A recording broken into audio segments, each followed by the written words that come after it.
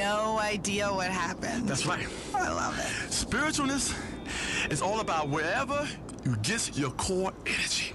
Yeah. Getting the train in a campsite with absolute strangers while high on hallucinogens? Don't matter if you're black, white, yellow, old, young, or a bit of every damn thing. Blind, crippled, and crazy. That is a path to true enlightenment. You will know a lot about yourself after you get on that damn train with a blind, crippled, and crazy person. That damn train start rolling, somebody gonna yell out, "All aboard!" Yeah. You getting spiritual. Yes. Now, talking of journeys, every last bit of this crazy journey we are on is called getting respected by any means necessary. I take pride in what the hell you looking at, because that lets me know what the hell I got. You see, Cheryl? Enjoy the view. Enjoy the view. It's a horizon over there. There's mountains, and there's peaks, and there's valleys on that body. You understand? Share the women, but just don't leave no stains, because that ain't nice. You don't leave a stain on a man's lady.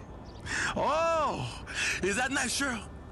No. Is that nice, Cheryl, for you to get on top of another man's woman and leave stains and don't go to that restroom and get you a towel and wipe her off? It's not. That's very. It's unsanitary and it's not nice. It's very unsanitary. You have stained me.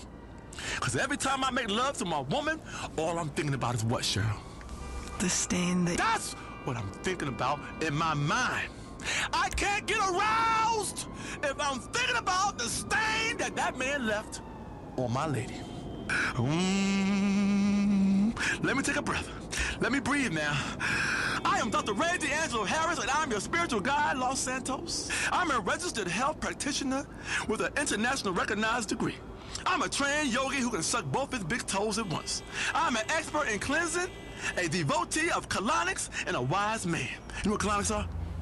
Yeah. What do colonics go through? It goes to your butthole. Your ass. Your it ass. goes to your ass, Cheryl. I'm a compassionate lover and a fierce warrior all at the same time. Sometimes I'm a warrior and compassionate at the same time. They don't know where I'm coming from sometimes. A lady's laying there on top of that bed confused because she don't know where I'm coming from. I'm like a pitcher throwing a curveball or a slider. You understand? You don't know what's coming because you ain't the catcher. You see? See what I just did? See how I did that? I went into your head and turned you into a baseball game.